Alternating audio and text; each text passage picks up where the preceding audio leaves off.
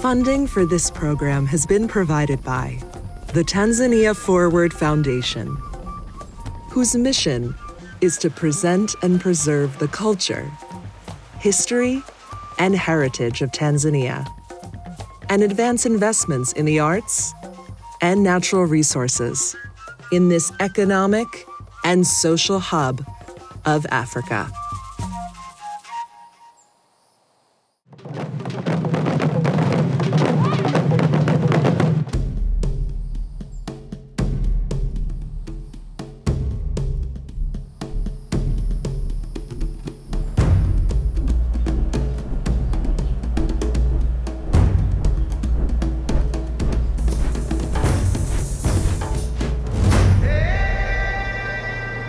Prepare yourself for an epic adventure through a land inhabited by peoples who cling tightly to ancient traditions, while their fellow countrymen freely embrace the marvels of modern life. It's a place that lays claim to being the cradle of all mankind, and boasts of fabled spice islands of rare beauty that reveal both a dark past and a shining example of how people of differing traditions can live together in peace and friendship. And on this trip, you'll sleep under the ocean, soar over the loftiest peak on this vast continent,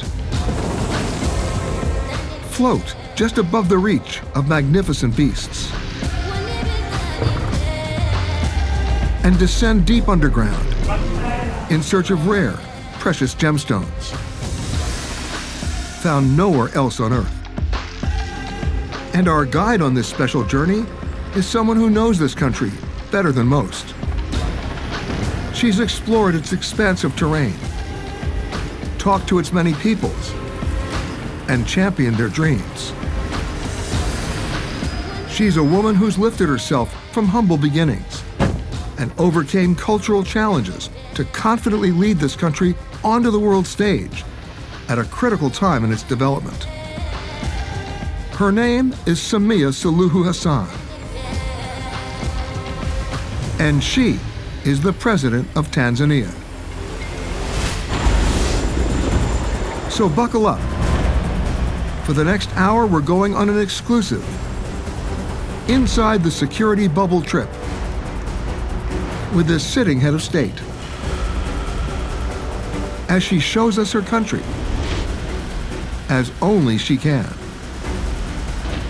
I'm Peter Greenberg, and this is Tanzania, the Royal Tour.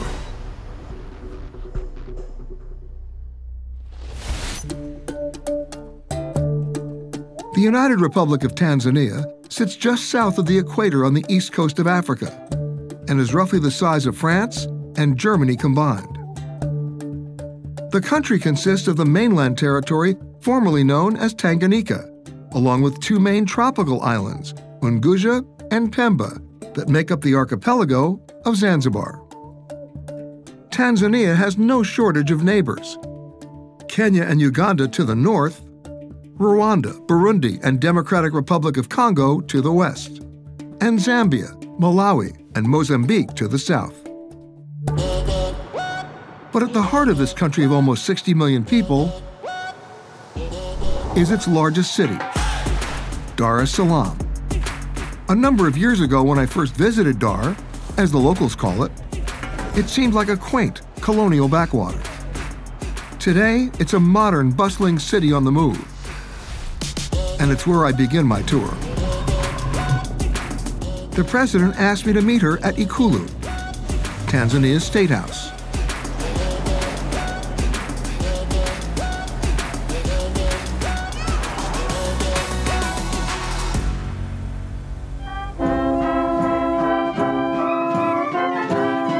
It was built back in 1922 by the British colonial government on 33 acres overlooking the Indian Ocean. The grounds are teeming with wildlife, and the State House blends African and Arabian architecture. It's a regal bearing.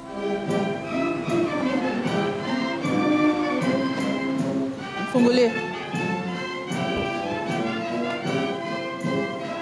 Hi, Peter. Welcome to Tanzania. Madam President, thank you so much for having me. Nice having you here. Nice having me here, too. Please, Yeah. welcome. What a beautiful state house. I understand it's an accepted cultural practice that most Tanzanians refer to the president as Mama Samia, but I'm still more comfortable calling her. Well, Madam President, first of all, again, thank you for having me to your country. You're welcome. I'm assuming you never expected to be sitting here. You're absolutely right. I never expected that one day I'm going to be a president of this country. President Samia had been chosen by the former president, John Magufuli, to be his running mate. In March 2021, just 5 months after she was sworn in as vice president, President Magufuli unexpectedly died while in office. Then, according to the Constitution, I was next, and I became the president. You are not only next, you're the first woman of color and a Muslim to lead a country. And that's imposed a lot of challenges. Such as? We have 120 tribes, and some of the tribes, they don't believe that women can take a top seat and deliver. As a woman, you have to achieve twice as much as the men do to be recognized. And then men are masculine and they can talk like, "Hi, Peter, I want to do this and that." For women, we can't do that. So there are a lot of challenges, you know. Now she's front and center. She's already embraced an ambitious economic development plan, breaking from the past and asserting a more progressive agenda, promoting women businesses, strengthening healthcare and education, actively opening her country to visitors, and aggressively dealing with the COVID pandemic. When you became president, what's the first thing you did? You had a public demonstration and you got vaccinated. As a president, I had to start it. So my people could believe that, oh, it's okay if I do it. So I was the first one to be vaccinated, and then others followed. Ironically, President Samia came to power as a result of an imported disease threatening her country. But it wasn't the first time Tanzania had been invaded. But what makes Tanzania a country of consequence? In your history, it seems that everybody wanted Tanzania. Yeah. The Germans, the Omanis, the Portuguese, and most recently the British. Yeah. What did they see in Tanzania? I think the first thing is location of Tanzania geographically, because Tanzania is strategically located. Tanzania is a gate to East Africa, Southern Africa, and to the world. And number two, we have an abundance of natural resources. But for much of the last 3 centuries, it became clear that the resources that international traders were most interested in were ivory and slaves. By the time she was born in Zanzibar in 1960, slavery had officially been abolished, but the country was still living under colonial minority rule. In 1964, Tanganyika and Zanzibar decided to merge their young nations, as well as their names, and officially became the United Republic of Tanzania. While the country's name had changed, it was a slow road of development. But for the past decade, the economy of Tanzania has been growing at an impressive 6% a year. Billions are being spent on private and public infrastructure projects that can be seen just about everywhere. From Dar es Salaam's skyline to its new highway system and signature suspension bridge. There's a new modern railroad system under construction that will connect the country. A state-of-the-art container port to connect Tanzania to the world. And a massive multi-billion-dollar hydroelectric project to power it all. And it's all happening against the backdrop of one of the biggest economic drivers in the world, travel and tourism. Which brings me to a key question. So, Madam President, where are you going to take me? Oh, Peter, so first, remove your tie, take out your jacket, and let's go. So I lose the tie? Oh, yes. The first stop on the royal tour the exotic islands of Zanzibar. It's an archipelago that sits about 50 miles offshore, and it's considered a semi-autonomous region of Tanzania. It consists of two main islands, Unguja to the south and Pemba to the north. The very names connote romance, intrigue, and history. And President Samia is the perfect guide here, because Zanzibar is where she was born.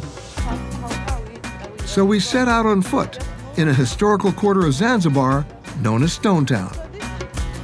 Stone Town stands on a small triangular peninsula jutting out into the Indian Ocean. And while it was first settled by the Portuguese in 1560, the place has a decidedly Arabic feel to it, and for good reason. For about 2,000 years, the trade winds regularly brought sailing dhows filled with spices, cloth, and ceramics from throughout the Indian Ocean. But it was the Arabs who dominated trade on the East African coast. They called this place the land of the blacks, or Zanzibar, which became Zanzibar. And it was a fitting name, because the Arab merchants would fill their boats not only with gold and ivory, but also with captured African slaves. And they were doing this 1,000 years before the slave trade even began in the Americas. The Arabs prospered handsomely, and in the 7th century, many of them came to settle permanently in Zanzibar. And out of this ethnic gumbo, a new East African coastal culture emerged, known as Kiswahili, or simply Swahili. And with it came a signature greeting.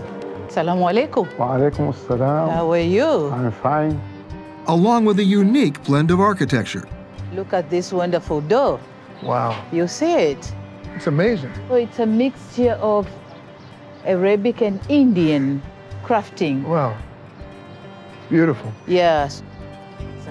Stone Town has been recognized globally as a UNESCO World Heritage Site. That's a point of pride for the locals. But I gotta warn you, it can be a confusing labyrinth. The narrow streets. Yep.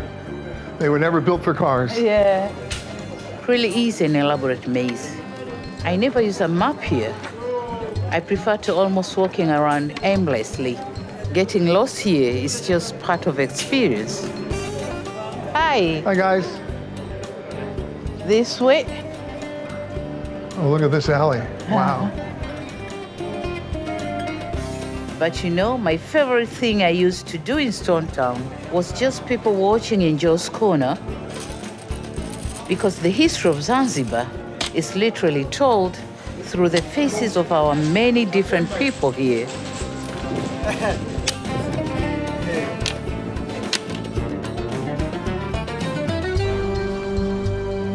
And nowhere do you see that more than in the old Arab fort.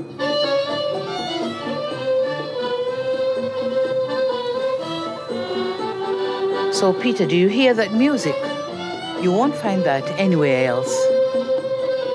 It's our version of jazz. We call it tarab.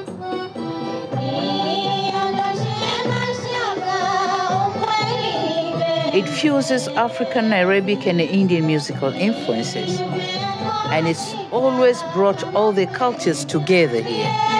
You know all the words, right? Oh, yes! But my favorite part are the singers with their Swahili love songs. I soon learned that if you enjoy her music, it's customary here to approach the stage and give them some shillings as a tribute.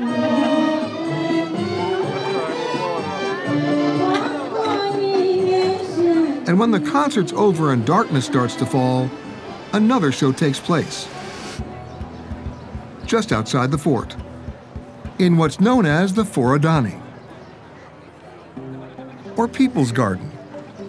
I like to look out at the sea as the dhows return home and watch the lovers stroll arm in arm along the waterfront. Look at the young boys, Peter.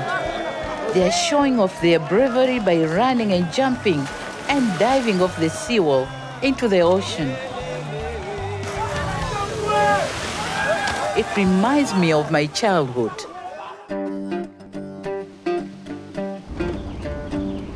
The next morning, our journey took us through rural villages where life moves at an ancient pace. To where the road ends, at a sleepy fishing village called Kizimkazi. It's a place where some things haven't changed in 1,000 years. Where art is made from whatever you can find. The children's playground, a beached fishing boat. And the finish line in their foot race is the first splash in the Indian Ocean. And it is near here where the president was brought up in an even simpler world.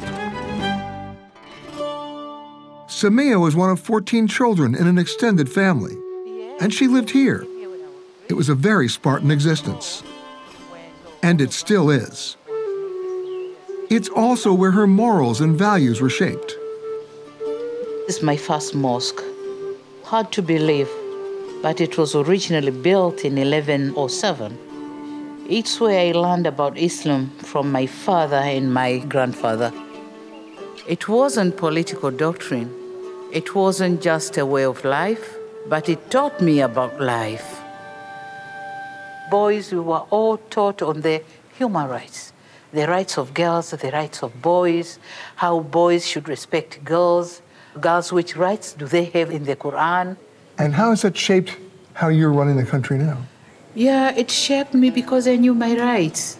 I knew how to be educated, both religiously and academically. I knew how to behave in working places and be respected. So that came in my mind and stayed there, so I grew with it. Not far away, her primary school. My father was a head teacher in this school. Hello, students. Hamjambo watoto? Sasa mnasimama mnasalimia au? Mimi ningekubali leo nisingekuwa rais. Kwa hiyo msikubali, sawa? Haya. So what did you just ask them? Yeah, I was just telling a story of a small girl who studied in this school and went ahead and now she's a president. So I was telling them that this is not a simple task. They have to study hard. So you study English here? Who is ready to answer my questions? Just simple one, just simple one. Stand up.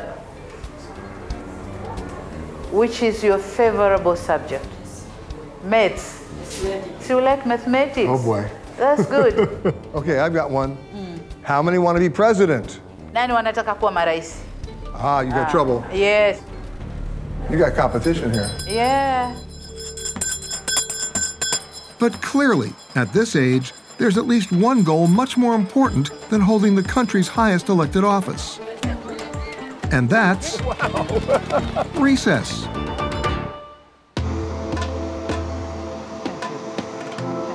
It's just another morning on the red carpet as we get a royal send-off. Our destination? The island of Pemba. Pemba have nice beaches. Yeah. Pemba is so natural. It's green and natural. I can say it's a virgin island. There hasn't been much development. But that's the beauty of it. Oh, yes. Asanteni sana. After we touch down, it's Pemba's turn for that receiving line. And soon, we find ourselves on a pristine beach on the north end of the island. The temperature? Absolutely perfect, but the winds are kicking up. Even the local fishermen seem to be sitting this one out until things calm down a bit.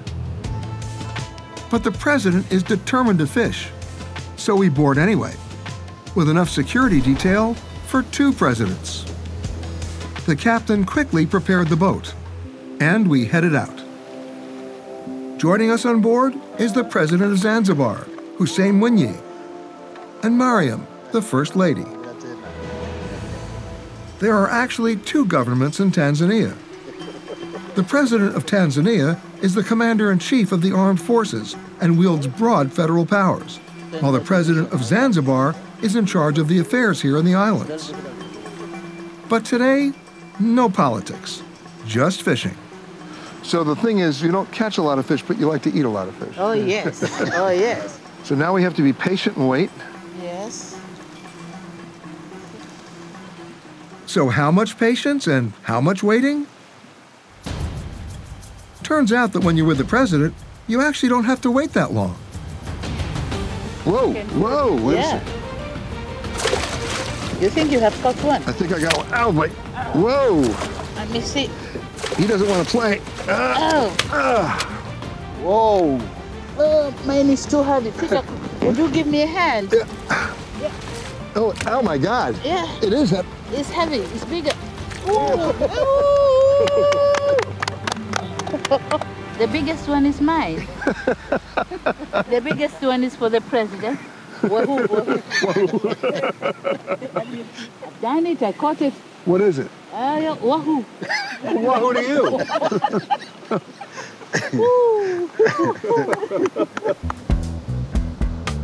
Back on shore, lunch was waiting.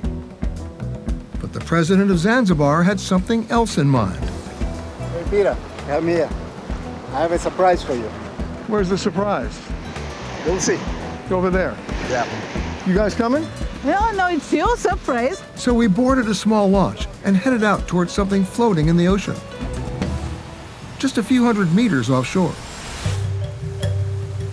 On the surface, it looks like a small house, but it's actually a special hotel room that sits in the middle of a protected marine preserve as part of Manta, a handcrafted eco-lodge on Pemba Island.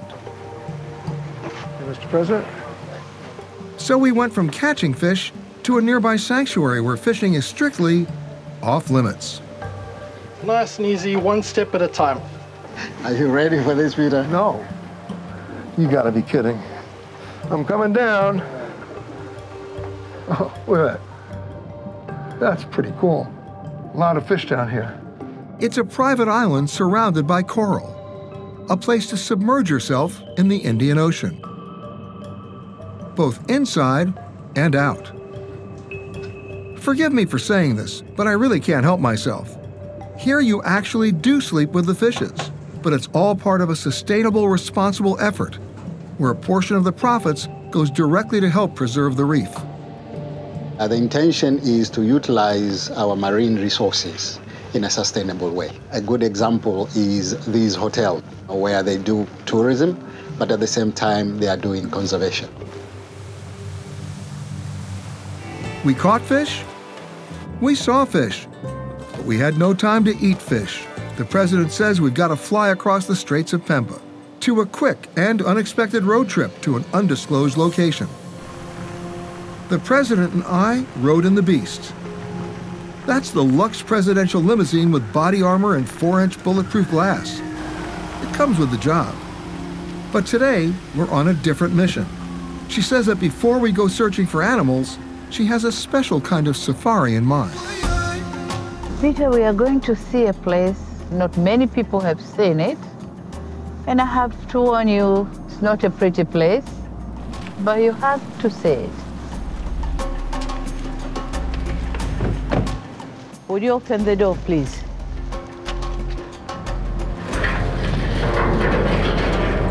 Okay. See? Oh my God. And it goes on and on. Yeah, and the killing has gone on and on as well. We're in an unmarked, maximum security government warehouse in a secret location on the outskirts of Dar es Salaam. And inside, overwhelming evidence of unspeakable atrocities that have been taking place in this part of the world for centuries. The mass murder of elephants for their ivory tusks. More than 49,000 tusks in here. Wow. And we are continuing confiscating. And you see this huge one. This is huge and heavy. Yeah. Yeah. That was one big elephant. Yes, yes. In fact, this is perhaps the world's largest known collection of raw ivory, most of it confiscated from poachers. Despite a ban on international trade in ivory, African elephants are still being poached in large numbers, tens of thousands every year. The ivory is often carved into intricate ornaments or jewelry, and Asian countries remain the biggest consumer market, despite efforts to slow the illegal trade. And for a long time, Tanzania was Africa's primary killing field.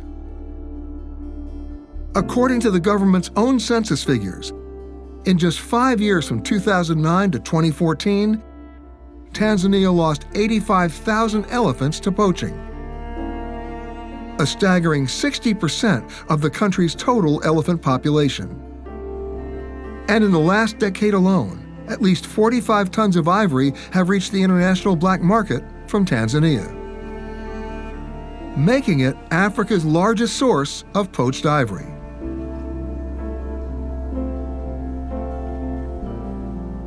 Would you bring that big one and heavy one for weighing, please?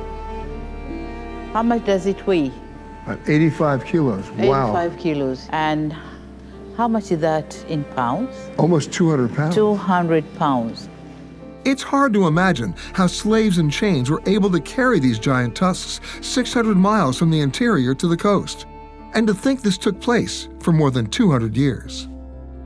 Many of the slaves died from the ordeal, and those who survived were sold, all part of the inhumane culture of racism and commerce. So they killed a very large elephant for 2 of these. Can you imagine? I don't want to imagine. Really sad. So sad. But in the last 6 years, Tanzania has arrested more than 2,300 poachers, leading to a 90% reduction in poaching cases. Look at this, 2021. Yeah, it's still going on. We continue confiscating. Meanwhile, all the ivory sitting idle in this warehouse is now worth in excess of $50 million. But it's not really a tangible asset.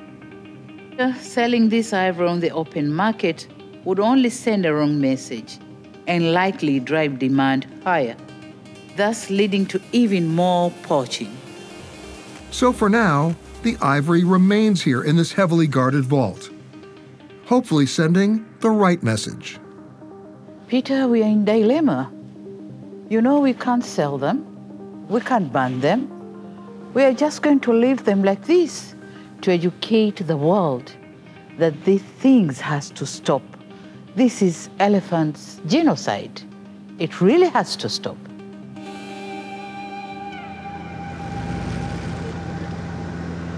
Minutes later, we went from this sobering moment to an uplifting one, literally.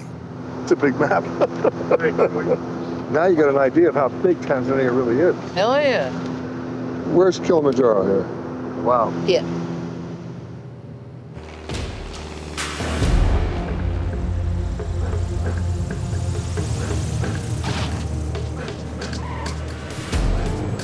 Nice landing. Very nice landing.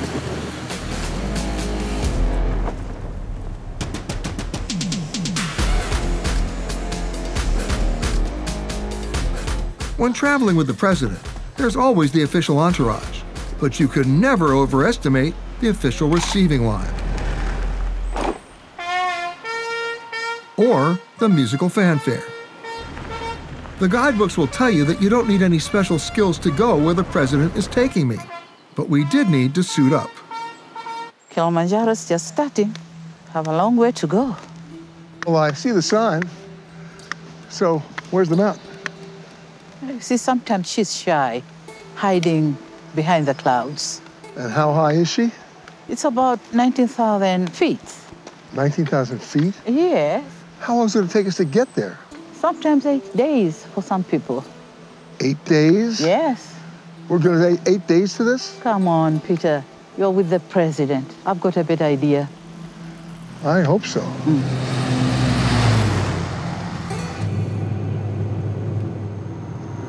Yeah, this part is nice. Even by plane, it seems to take us forever to climb up to the so-called roof of Africa. Chins, Peter.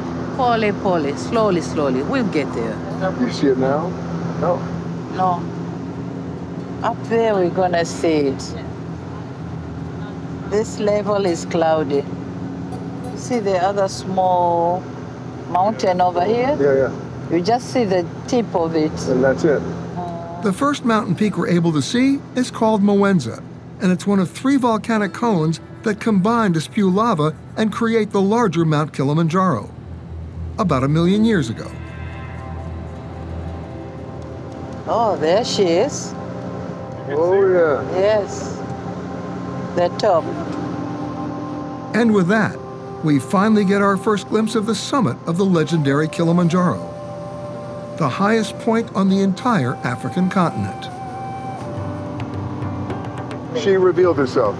She wasn't shy. Oh, wow. I wish I can touch it. Pop. Pretty close. Yeah. So close. Mount Kilimanjaro is considered dormant, but it still means it could possibly erupt again one day. But don't stress, Peter. It has been about 200,000 years since it has gone off. But you can see the pots here.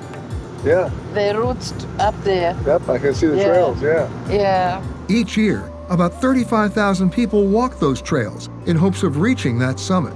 And only about half of those who are tempted make it to the top. Oh, can you make it, Peter? Climbing up there. Can you make it? I'm going to sit right here with you. Look at that crater. Oh, yes. For centuries, the crater was covered with ice and snow year-round. In fact, the very name Kilimanjaro means Mountain of Whiteness.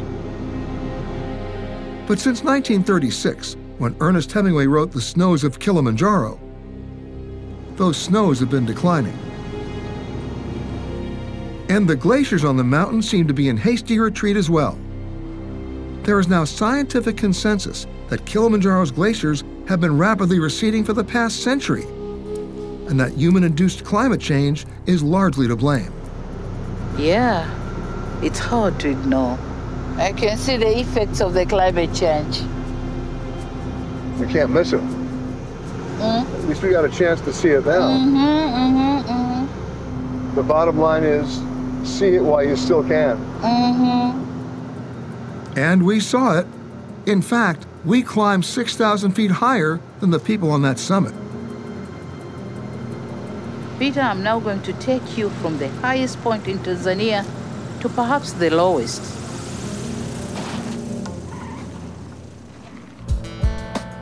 Just down the road from the Kilimanjaro airport, we drive into a secure area surrounded by troops, high perimeter fences, and cameras. And I soon learn why.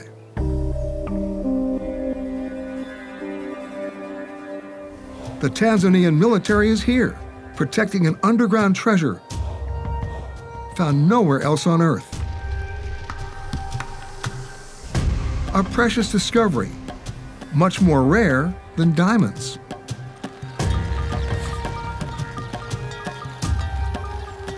In 1967, a Maasai tribesman was tending his herd here, in the foothills of Mount Kilimanjaro, when he stumbled upon some shimmering blue crystals scattered on the ground.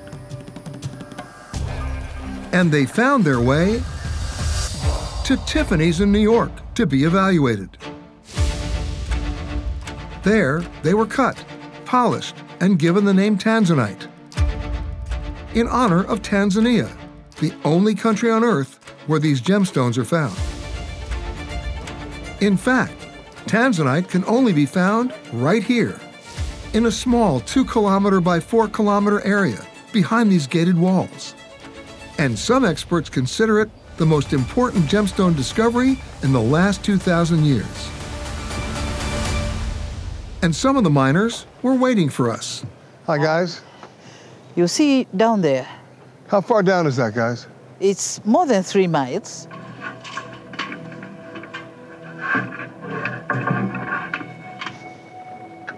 I can feel the heat. From here. You feel it from there? So we discussed whether or not we should go down with them, right? Yeah, one of the shortest conversations we have ever had. And go down and bring us the Tanzanite, okay? Great.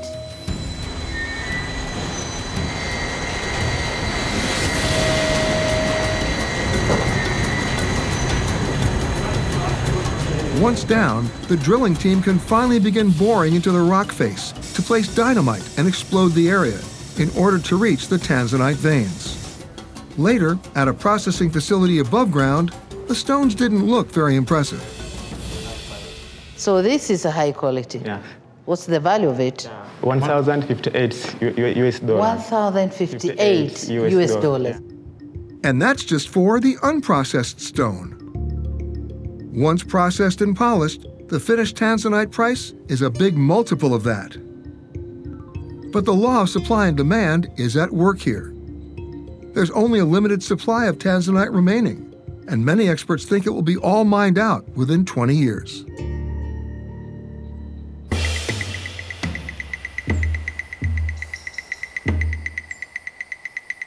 The next morning, we start moving north and into some really lush terrain. On our way to the remains of a massive ancient volcano, the Ngorongoro crater, home to the highest density of predators on Earth. But first, we had to escape another reception line.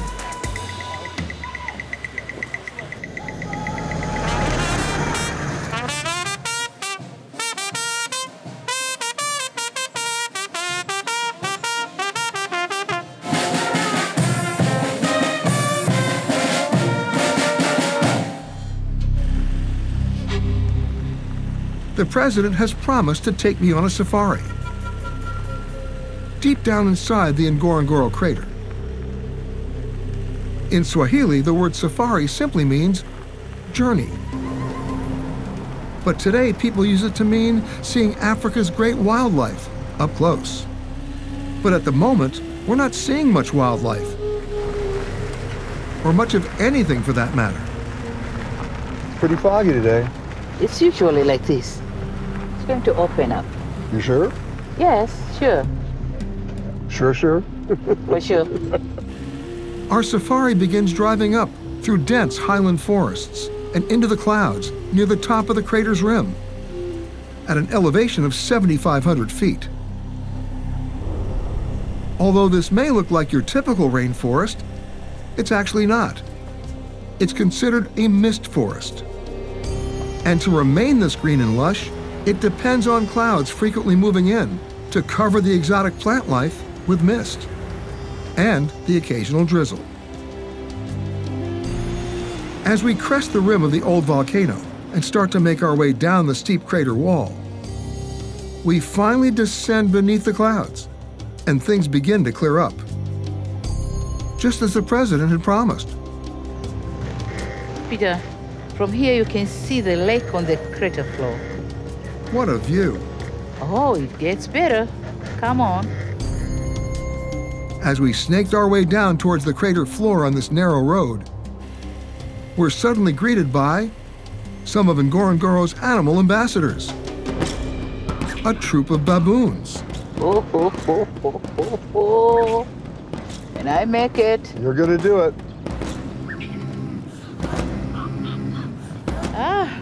I guess this is your official greeting party, Peter. Once we're down on the floor of the crater, I can easily see that we're actually inside of a giant volcanic bowl, which is 11 miles wide and covers more than 100 square miles. So when you get out here and you realize how vast this is. It's so wide. And the crater is home to more than 25,000 animals. A wildebeest. Yeah, and zebras. Look at that. Oh, yeah. They are. See them? Yeah. There they are. Many of them. They're everywhere. Those are the ones who are migrating. That's the Great Migration. Actually, this is just a tiny part of the Great Migration, where about 2 million wildebeest, zebra, and antelope all travel together in an ever-moving circular migration from Tanzania to Kenya and back each year. following the rains in search of the freshest grasses. The reason they migrate together is, well, there is obviously safety in numbers when trying to elude predators, but there is another reason that the wildebeest and zebra make such a good traveling companions. They say the zebra, they're having a very good eyesight, seeing the danger ahead. But the wildebeest, they can smell where the food is. So they normally live together. And Ngorongoro is also home to more than 500 species of birds, including the prehistoric-looking ones that can't fly, but they can run as fast as a gazelle. Yeah, about 45 miles an hour. Look there, Peter. You can even see a flamboyance of flamingos. Flamboyance? Yeah, that's what you call a group of them. But our real focus today is to try and see all of what's known around here as the Big Five. The lions, the leopards, buffaloes, rhinos, and elephants. These are elephants. Elephants live in, huh? Hold down the trees. Something is there, okay, because I see the tree moving. So something is there. As we approach, we suddenly see a solitary young male elephant who's obviously been pushed out of the herd to find his own way in the world. But it's clear, our way is not exactly his way. He wants nothing to do with us. So that was the biggest of the big five. Uko mbele nadhani kwa mimi kutakuwa shida. Inataka uzoefu. The president wanted to get a much better view and pulled us over. We change it here. We are safe here.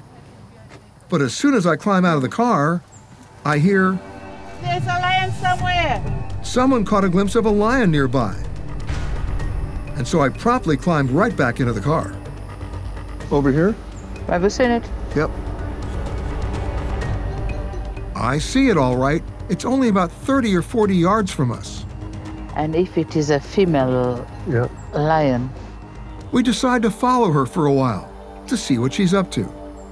And just a short time later, we're surprised by what she's showing us. Sitting on their thrones are most of the members of her pride. These apex predators here are truly the king and queens of the crater.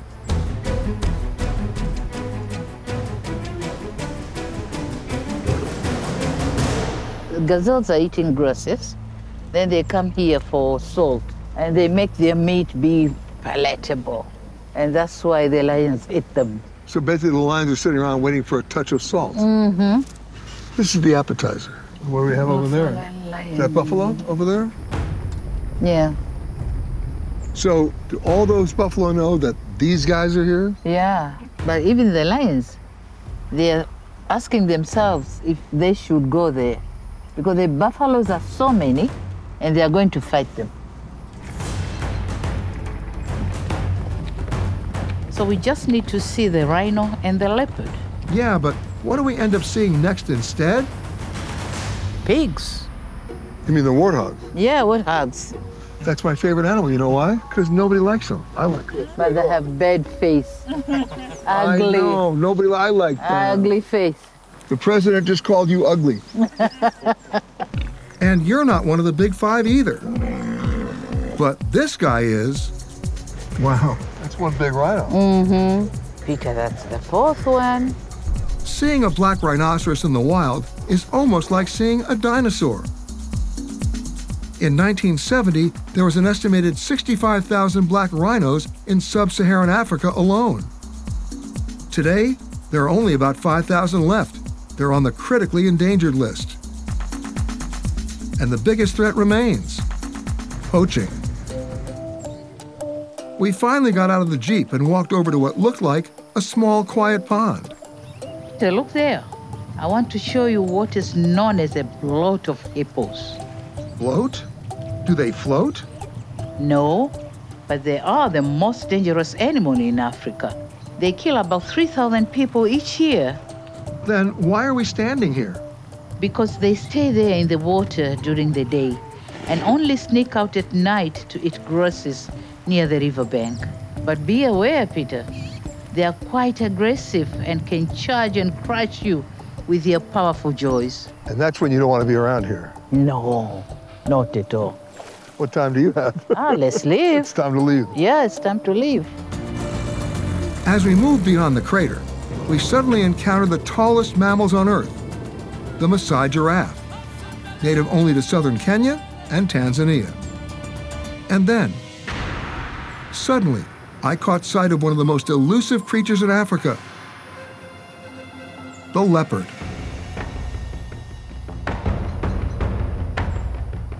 This beautiful spotted cat is a solitary hunter that likes to stalk its prey in high grass and then eat its catch high in the trees to prevent lions and hyenas from stealing it away.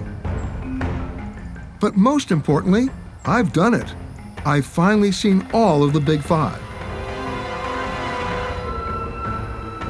Asante sana, Madam President. Karibu, Peter. You are most welcome. But you better rest up tonight because tomorrow is going to be busy.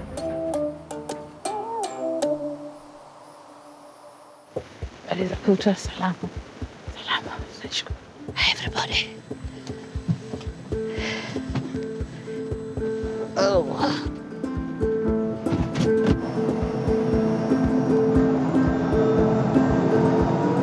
Ready to go? Ready to go. Yes.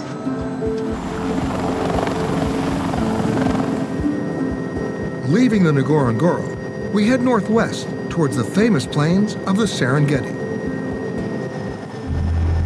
All those round things down there are the Maasai bomas, which are small villages.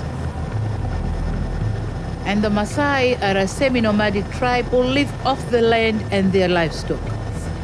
The Maasai are one of the newest survivors in Tanzania. They migrated here from the Nile Valley in the 1700s. At low altitude, it was fascinating to see these primitive tribes still holding on to their traditional values. But at higher altitude, a different perspective. It was fascinating to see how many villages there were. Over the years, the Tanzanian government has tried to persuade the Maasai to become traditional farmers or ranchers. But they've persisted in clinging to their ancient ways. And yet they may not have a choice now and need to find other ways to support their families. These families can be quite large as well. Since a Maasai man can have multiple wives, and since his wealth is partly measured by how many children he has, it's not uncommon for a man to have 18 to 20 and want even more. Yeah, that's true. Some have now opened their villages to visitors, like us. We hit the ground walking. And soon we were welcomed, met with a special greeting, a tribal song.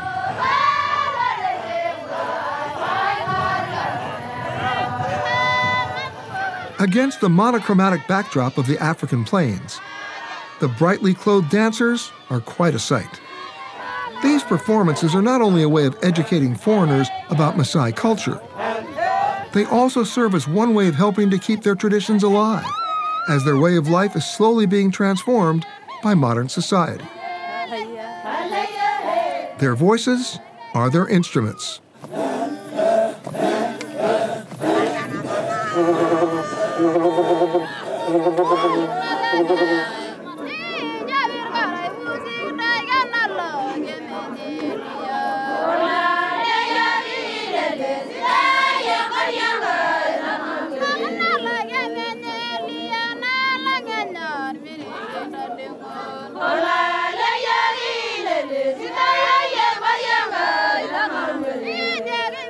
Most of the Maasai dances are pretty simple and consist of a lot of bending, with the feet moving slowly. But just wait until the jumping dance begins, Peter. The Maasai word for it is adumo, and is a dance performed by the young warriors.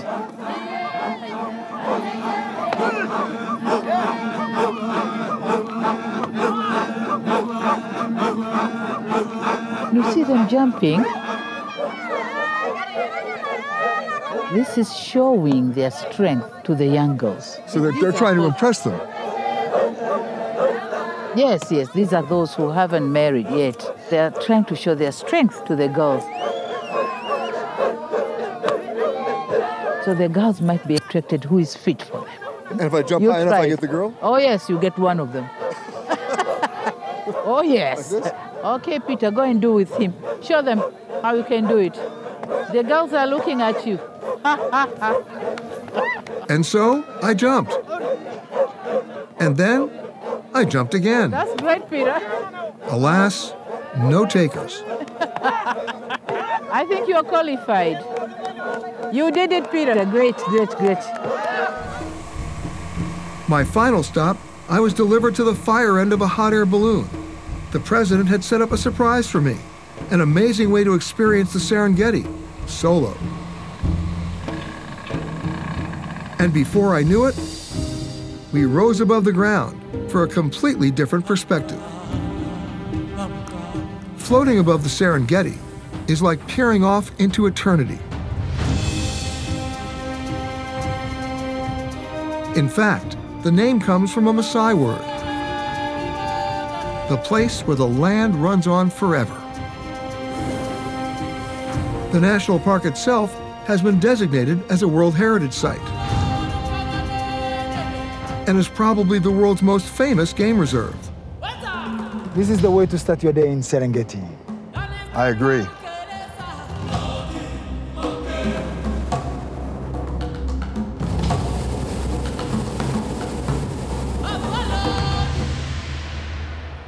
But the morning winds were picking up, and the balloon was descending.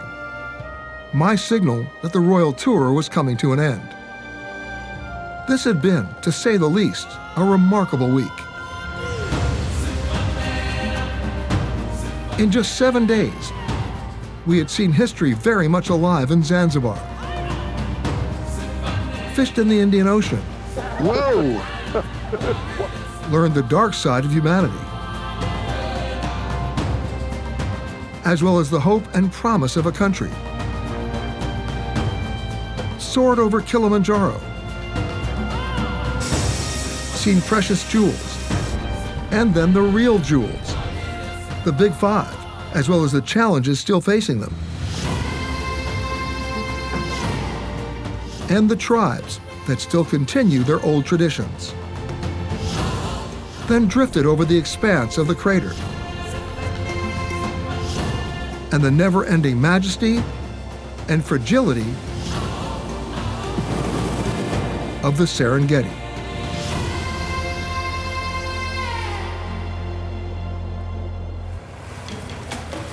With most balloon flights, there's usually a single chase car below to help position and then secure the balloon. Not this time. We were being chased by an entire convoy of vehicles, led by the president.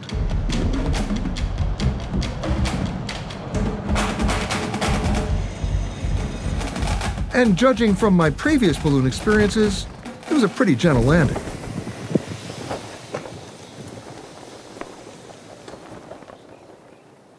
Hi, Peter. How was it? It was great. Really? What an amazing way to end this trip. Oh, yeah.